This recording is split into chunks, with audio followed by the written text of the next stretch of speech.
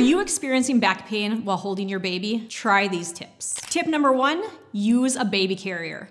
If you're holding baby for long periods of time, I recommend a baby carrier to distribute the weight throughout your body. Also, you now have 2 free hands. Tip number 2, hold your baby close to your body. This one might seem obvious, but little things like keeping your shoulders down and your elbows in while baby is close to your body is gonna reduce strain on your shoulders and upper back. Tip number 3, avoid carrying baby on one hip. I often see parents holding baby on one side, popping that hip so they can use that other hand. That's creating a lot of tension on the one side and low back pain and strain.